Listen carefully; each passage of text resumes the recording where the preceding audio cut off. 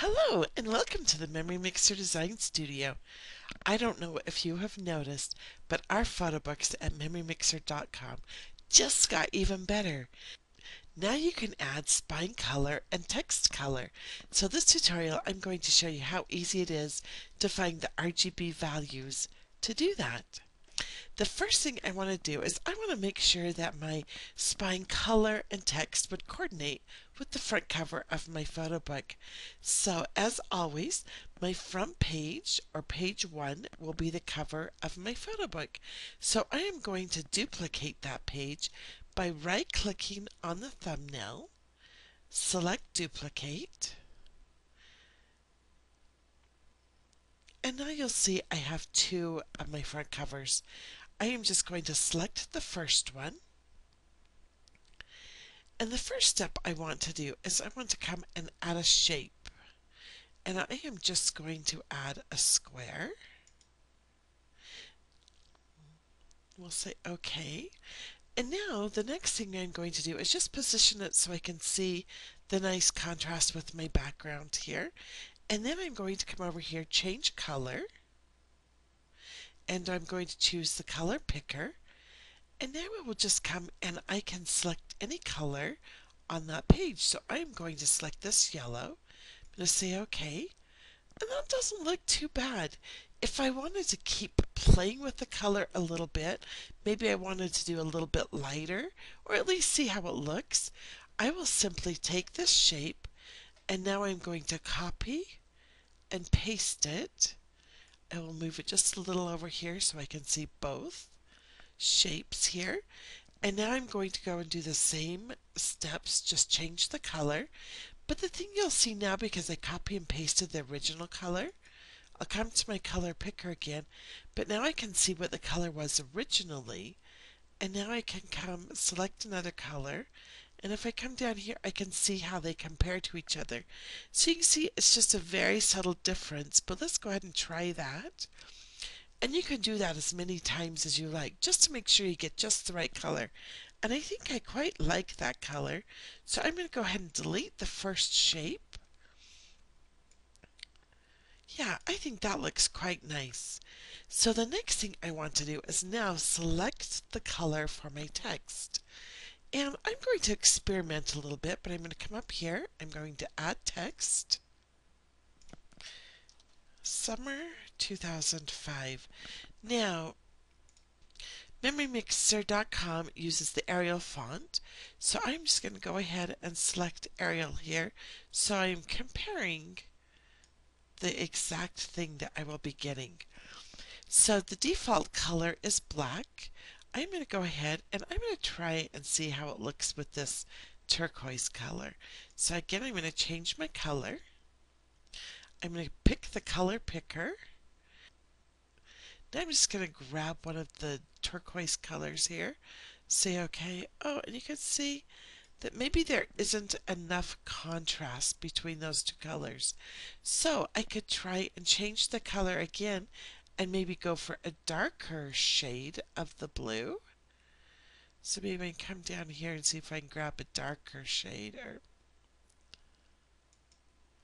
that. You can see now here quite a bit of difference between the two. We'll say OK.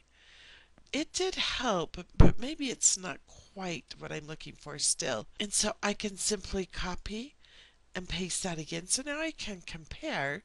And I think I might just go for a white. I think white would be cute with this contrast here as well. So I'm going to come over here and now just use my quick change button. Go for a white text. And you can see the difference between the two. For this book, I think I want to go with the white. I think that will coordinate cute. This turquoise color is cute, but I think for this purpose, I'm going to go here. So now to find the RGB values of that color, I will simply come back here to change color. That text is selected. I'm going to come here to RGB. And now it's the first, the R255, the G255, and the B255. So I'm going to simply write those down, and that will be my spine text color. So we'll just say OK there. And now I'm going to select the shape. Now I've got the shape selected. I'm going to do the same thing. I'm going to come into my change color, but I'm going to go to the RGB tab again. And here's my red, 235, my G, or for green, 200, and the B is 84. So I'm going to mark those colors down, and I'm going to say OK. Now, when I go to MemoryMixer.com, those are the values I'm going to enter. Okay, once you have your colors all selected, a very important step, you'll want to make sure you delete this page that we have been experimenting with colors on. So to do that, you will simply come right down to your thumbnail. You'll right click on the thumbnail and select Delete Page. It'll ask you, are you sure? Just say yes. And now you're ready to go to MemoryMixer.com and upload your pages. Okay, I'm at MemoryMixer.com. I've uploaded my pages. I've reviewed them to make sure they are just how I'm thinking. And now I get to enter my RGB values. And that really is just computer talk for colors. So, just as before, I could check here that I do not want any spine text, but you would still be able to add a color. And if you notice here also, the RGB values 000 defaults black, 255, 255, 255, defaults color is white. So that is MemoryMixer's standard option, but now I can come up here and I can change the colors. So for example, I wanted to use the blue that we had done before. I don't really want to, but I want you to see what the colors look like.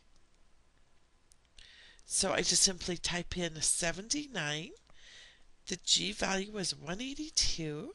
And you can see this is changing as I go, but until you enter the final number, you won't see what the color really looks like. Now my final value is entered, and I will click outside the box, and now you see what the color really is. So I'm going to go for white, and I can see down here that's really 255, 255. So let me just hurry and do that. Okay, and you can also change from field to field just by hitting your tab key. And you can see the color doesn't look right, but as soon as I hit outside of the box, it accepts all three values and white is the color I want. So let me hurry and enter for the yellow, and that was 255. Hit my tab key, 200, 84, and click outside here, and sure enough, I've got my yellow. So you can see photo books just got better at MemoryMixer.com. Happy mixing, and I can't wait to see you next time in the Design Studio.